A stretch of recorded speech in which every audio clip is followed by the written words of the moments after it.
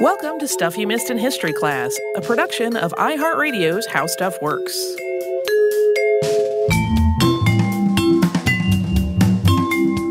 Hello and welcome to the podcast. I'm Holly Fry. And I'm Tracy V. Wilson. So if you listened to our recent episode on the New Harmony Utopian Societies, you may recall that we referenced a group of scientists and educators that were recruited for the second of those communities that was nicknamed the Boatload of Knowledge. And I have not been able to stop thinking about the Boatload of Knowledge, so much so that even though I've actually been working on research and writing for a completely different topic that I was planning to have us talk about this week, I moved over to reading about the boatloaders, and then I was like, uh-oh. So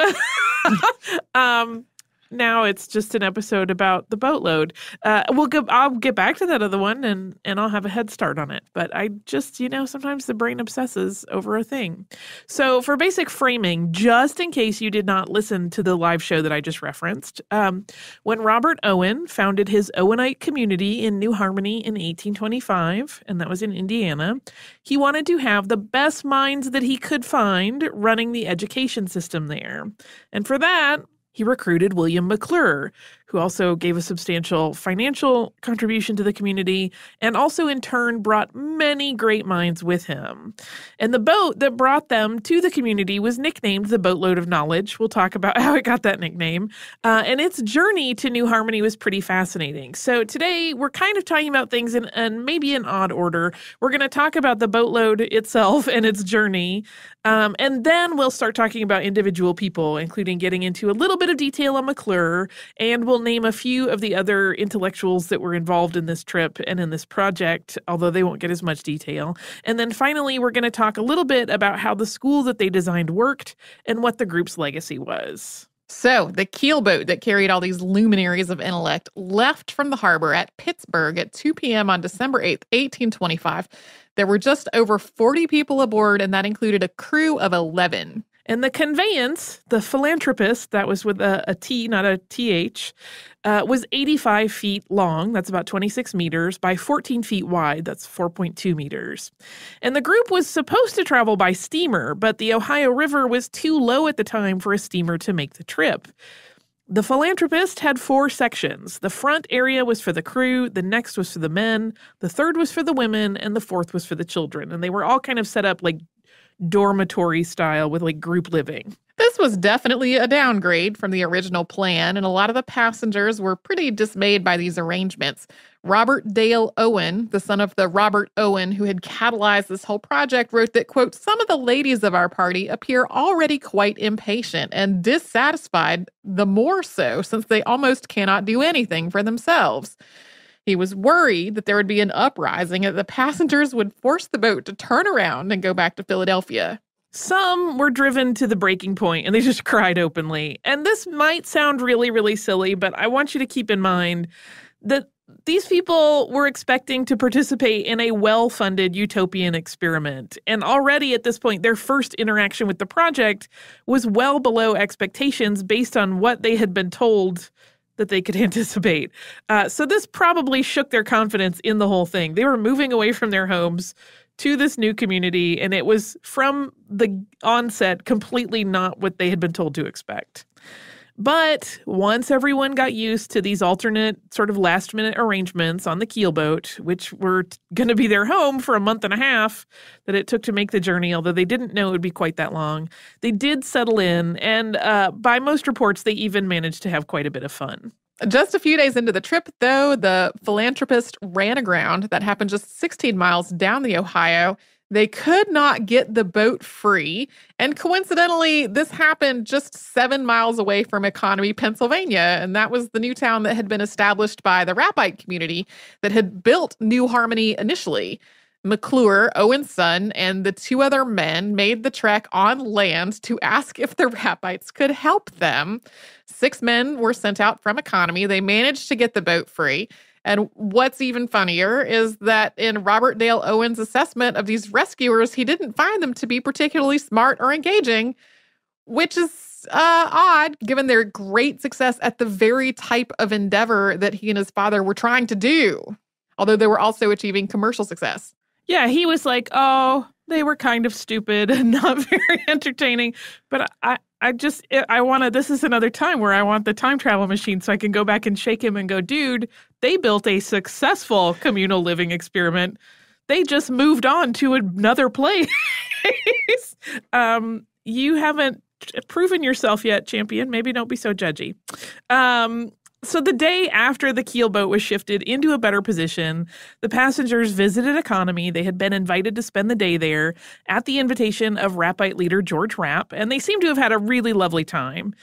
This was the last time that Robert Owen, Sr., the one who started this whole new community, spent with the boat passengers. He left from Economy to travel to Pittsburgh on business. He had some final arrangements to make in terms of like the legalities of taking over the land. And he left the science and educators, along with his son, Robert Dale, on their own for the rest of the journey. They didn't get very far, though, as they reached the station called Safe Harbor, which is just about 8 miles from where they had run aground. They got iced in. The philanthropists stayed there, stuck on the ice for 4 full weeks. The group didn't extricate the boat until January 9th, which was 28 days after they had been first iced in. And during that time, there had been just a number of misfortunes, including people who fell through the ice but survived. One passenger who fell and hit his head on a log while out hunting, which caused a delirium and fever. He eventually did recover, though. There were also a number of people who opted to leave the boat and shelter elsewhere or travel over land before ultimately regrouping with everyone else.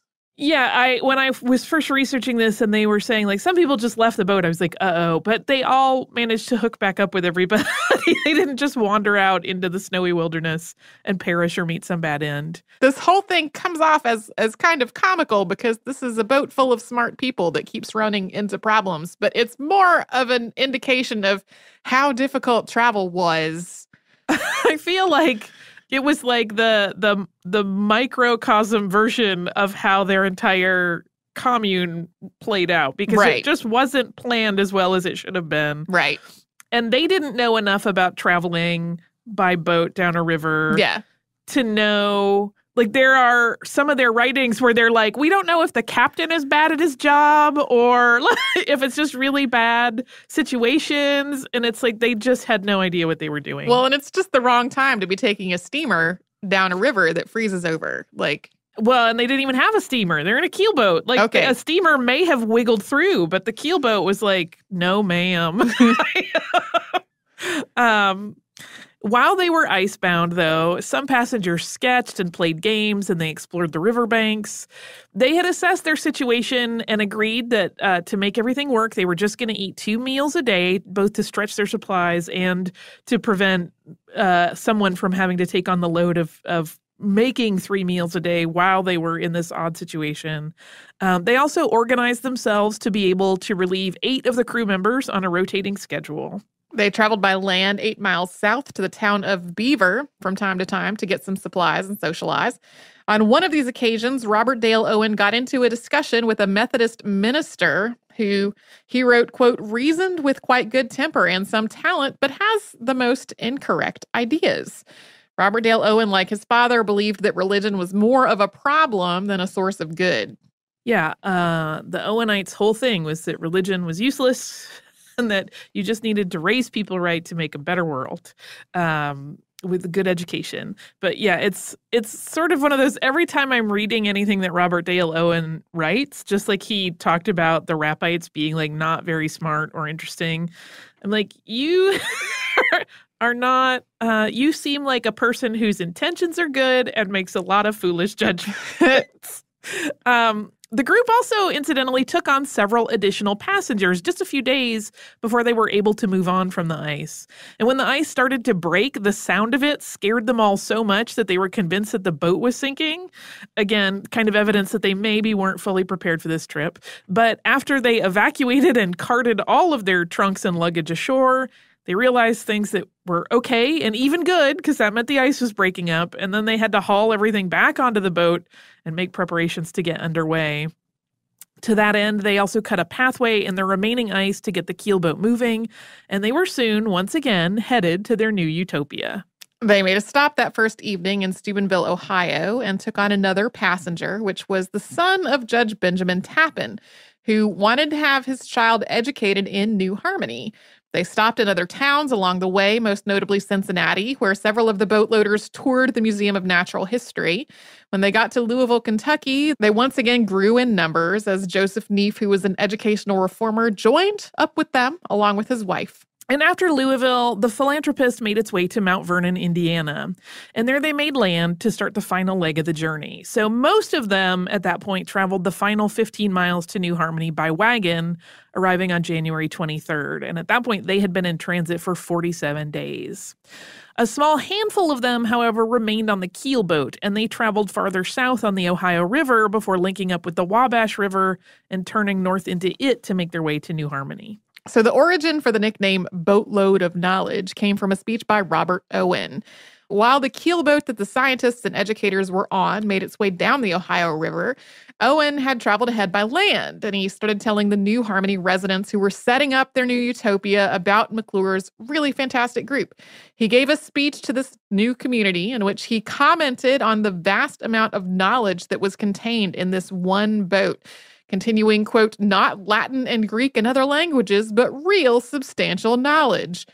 From that point, people started calling the philanthropist the Boatload of Knowledge. I love that nickname so much.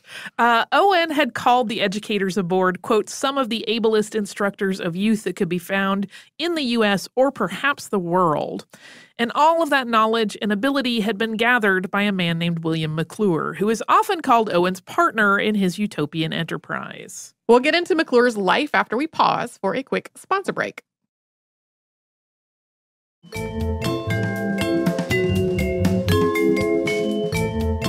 William Maclure was born on October 27, 1763, in Ayr, Scotland. His father was a merchant and was successful enough that William got a private education. William first traveled to the U.S. at the age of 19, and after a brief stay, he went to London, where he started a job with Miller Hart and Company, an American commerce firm. And while working there, he was constantly traveling, mostly to France and Ireland, but also on occasion to the U.S. In 1796, Maclure moved to the United States permanently, settling in Philadelphia. He also became a U.S. citizen. He was already wealthy, but he quickly started adding to his fortune with business interests in Pennsylvania and Virginia. By 1800, he was able to leave work behind and focus on his other interests, which were science and education reform, full-time. And he felt that the way that education had been managed up to that point was catastrophic, writing, quote, I had been long in the habit of considering education one of the greatest abuses our species were guilty of, and of course, one of the reforms most beneficial to humanity. He saw that society was generally separated in categories of non-productive and productive classes, governors and the governed, and that the only real thing that kept the system in place was the education that the upper classes were receiving. So he wanted to buck against that ages-old arrangement and offer equal knowledge to rich and poor. He believed that once someone was armed with knowledge, they could rise up so the lower classes, if they had education, could meet the upper class in equality. He also saw that the young republic of the United States needed an educated populace if it was going to survive. He wrote, quote, power being in the hands of the people through the medium of popular governments renders a diffusion of knowledge necessary to the support of freedom. He looked to the work of Swiss education reformer Johann Heinrich Pestalozzi, who had built a curriculum plan based on the ideas in Jean-Jacques Rousseau's Émile, which examined the individual and society and the relationship between the two. Maclure visited Pestalozzi's school several times to observe, and it was that model that he sought to emulate when he planned out New Harmony's education system. Maclure had tried to convince Pestalozzi to move to the U.S. and even offered to bankroll a new school for him, but Pestalozzi turned that offer down. And even as Maclure was studying and promoting the latest ideas in education reform, he was also engaged in his own scientific work, specifically in geology. In 1809, he offered up a geological map of the United States to the American Philosophical Society during a lecture, and this is considered to be a breakthrough moment in geology. He had put together data that no one else had ever assembled.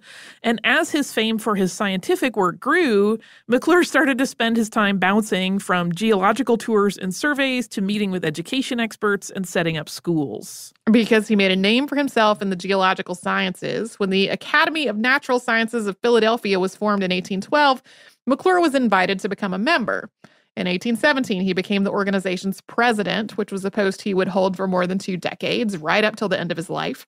And it was the connections that he made through that organization that really enabled him to assemble an academic dream team for New Harmony. There was an Owenite society in Philadelphia by 1823, a year before Robert Owen bought New Harmony. He made that purchase at the end of 1824. And members of the Academy of Natural Sciences had read Owen's essays on communal living as early as the 18-teens, and they were pretty enthralled by his ideas because it was exciting and new.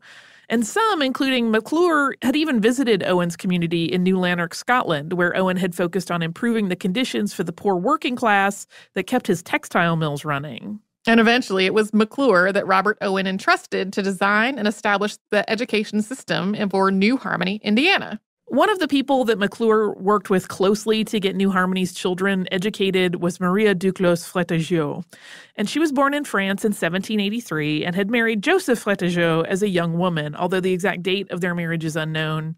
The couple had a child named Achilles, a son, but they lived separately. So her husband, Joseph, does not seem to have factored very prominently in her life at all. Marie's first contact with William Maclure took place in 1819 when he was visiting Paris. Fretageot moved from Paris to Philadelphia in 1821 to set up a Pestalozzian school.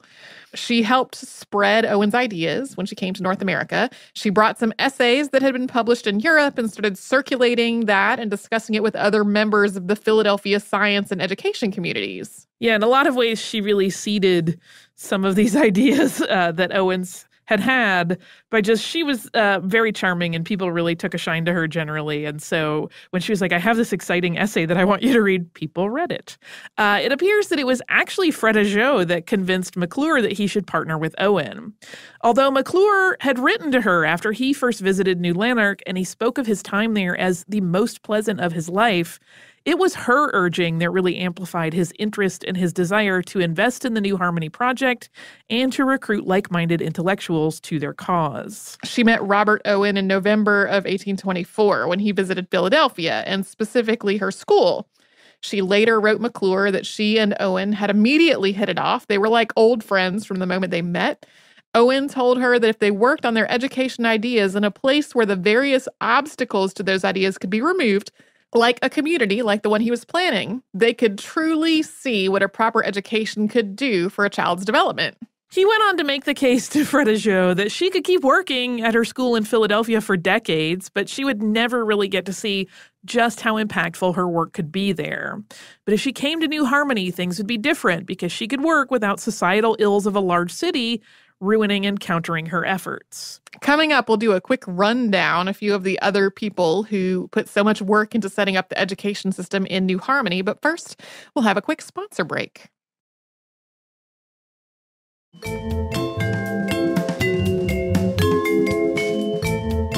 While Marie Fretageot was a cornerstone of the education system in New Harmony and one of the most important members after Robert Owen and William Maclure, there were, of course, plenty of others that came on that boatload of knowledge, and here are but a few of them. Thomas Say was born on June 27th, 1787. He was an entomologist and a conchologist and someone who Maclure had befriended early on in his time at the Academy of Natural Sciences. Say was the librarian there. Maclure had funded some of Say's scientific research trips and then asked Say to accompany him on several of his geological surveys. Say is often called the father of American descriptive entomology. If you Google him, you can find lots of stuff from his entomology work. Yeah, and just in case you don't know what a conchologist is, it's someone who studies mollusk shells. And he had expertise in this field. He was one of the leaders in that area. So when the boatload of knowledge was trapped in the ice and the passengers started covering shifts to relieve the crew, it was Say that everyone elected as captain, and he was apparently really pretty good at managing the crew. In 1827, Say married one of the students that Marie Fretageot had brought with her on the trip. Once the school system of New Harmony was established, it was Say that Maclure entrusted with it whenever he was away from the village. Later on, when the utopian experiment had ended, Say stayed at New Harmony. He used it as his primary location from which he conducted his research, and he wrote for the rest of his life. That life, unfortunately, was pretty short. He died in 1834. French naturalist Charles-Alexandre Le Sueur, born in 1778, was another friend from the Academy of Natural Sciences. And in his work in paleontology, archaeology, ichthyology, and general zoology, Le Sueur made numerous discoveries of new species while he traveled the world, particularly Australia. And he served as curator at the Academy. Like Marie Fretigeot, Le Sueur had been into Owen's idea of a utopian society even before Maclure and was eager when the chance came along to be part of New Harmony. During the boat ride down the Ohio River, he drew 127 sketches of the landscapes that they traveled through. Yeah, those are, kind of the visual record of that entire trip. And they're really interesting. He was a really, really talented artist. And while Robert Owen, who founded this second utopia in New Harmony, left, feeling as though Maclure's curriculum had been part of its demise, he recognized Le Sueur's art skills so much that he still sent one of his sons, Richard, back to New Harmony to study with Le Sueur in 1828. After Thomas Say died, Le Sueur returned to France, and he went on to become the curator at the Musée d'Histoire Naturelle de Havre, although he served in that prestigious position for less than a year before he also died in December of 1846. William S. Ficquepal d'Arusmont was, like Fretigeot, an educator. And when he traveled to New Harmony, he actually brought 10 students with him. They were boys from a school that he taught at in Philadelphia. That school had been established by William Maclure. And before working there, Ficquepal had worked in schools in France, which had also been funded and established by Maclure. Ficquepal was the person, incidentally, who had hit his head on a log during that ice-in on the river and seemed to be in pretty bad shape for a while. 2 of his students were the first to fall through the ice as well, so that month they were stuck there was just not particularly kind to him. Yeah, he also kind of had a reputation for being a little bit of a Grouchulopithecus. There were some people that claimed that he never fully recovered, and that was why he was so grumpy. Once the system at New Harmony was in place, Ficquepal taught, among other things, printing. He left the school in 1830, and in 1831, he married social reformer Frances Wright. That marriage ended in divorce in 1850. So that's just a sampling of these educators, and to kind of move on to the curriculum and the legacy of these schools. Though Owen's New Harmony experiment ended just 2 years after it began, as we mentioned in our previous episode on the subject, the educators stayed around. They kept the school system going. They also started publishing a regular journal called the Disseminator of Useful Knowledge, which continued publication until the 1840s. Yeah, they really felt like they had built something worthwhile, and they weren't willing to just abandon it just because the utopian society wasn't going to work out. And they had people that wanted to send their children there. The curriculum for New Harmony children started when they were still toddlers. So children enrolled in the first school, called the infant school, at the age of 2. And at that point, it's obviously just about play, and the educators were kind of noting the development of the children. And children stayed in infant school until they were 5 years old. At age 5, children moved into the higher school. They also boarded away from their families in a large dormitory. This was intended to keep the educational plan free from parental influence and also to introduce the children to the idea of communal living from a very early age. The higher school educated children until they were 12 and included trades training in workshops and textile mills so that they were contributing to the good of society from early on. Their academic work included courses in mathematics, mechanics, art, music, language, science, and writing, with gymnastics for physical exercise. Throughout the lessons of the higher school, all the scientists that had been recruited gave lectures. Yeah, it was basically like having teachers who were the creme de la creme in all of their fields come in and give talks periodically. That aspect of it is really unique and quite special. After completing the higher school, students would move on to the School of Industry, and that's where real trade instruction took place. And there, students learned a great deal more than that early training that they had gotten in the higher school. So this training did separate pretty solidly, though, along gender lines. So the boys learned everything from taxidermy to blacksmithing, and the girls were taught dressmaking, millinery, cooking, and other domestic skills. The School of Industry also ran its own printing press. That was part of why Ficquepal was teaching how to run the press.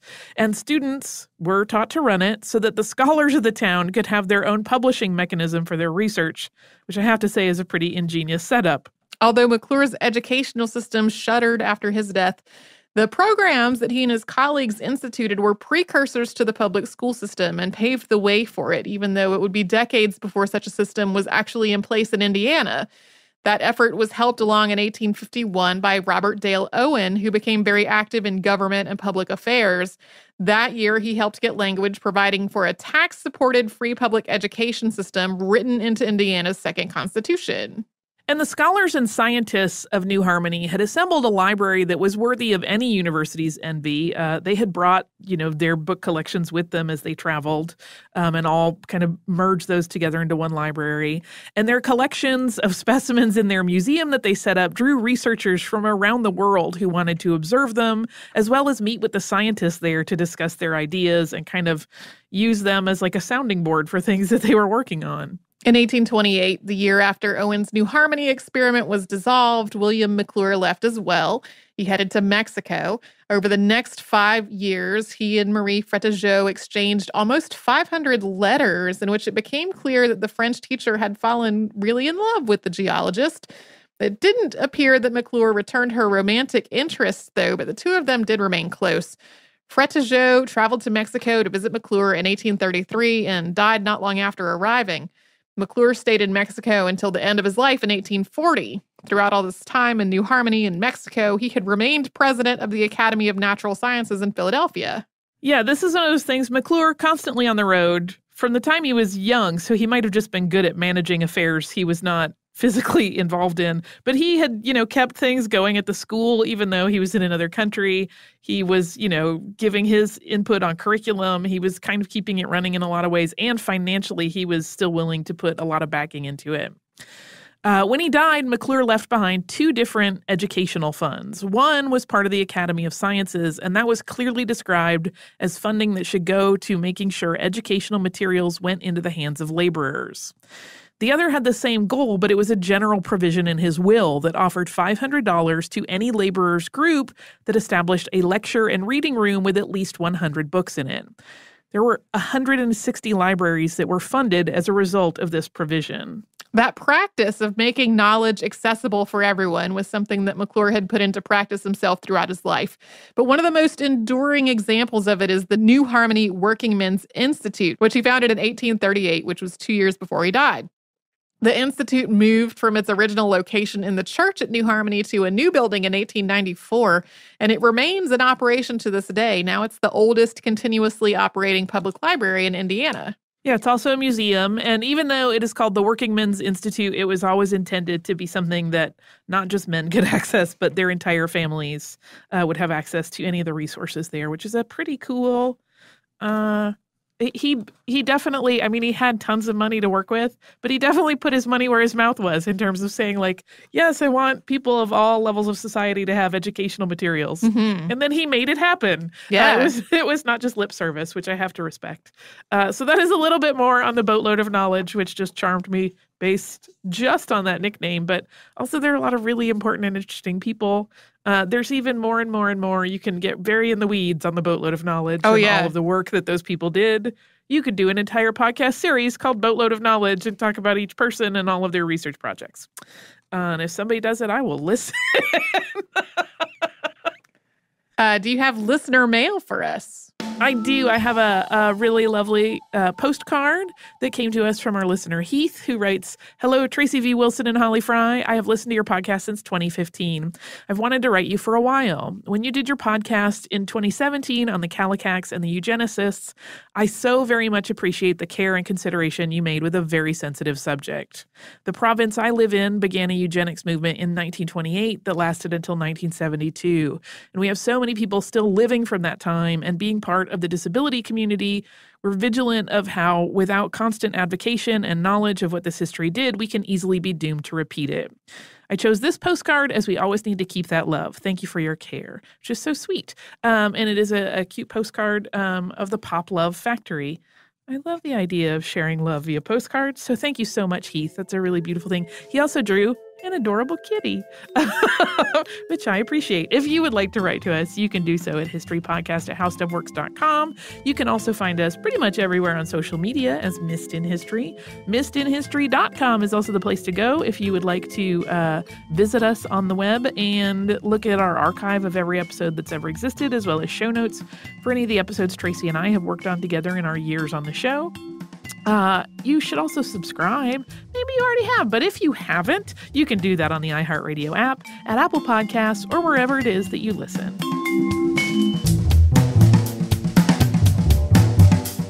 Stuff You Missed in History Class is a production of iHeartRadio's How Stuff Works. For more podcasts from iHeartRadio, visit the iHeartRadio app, Apple Podcasts, or wherever you listen to your favorite shows.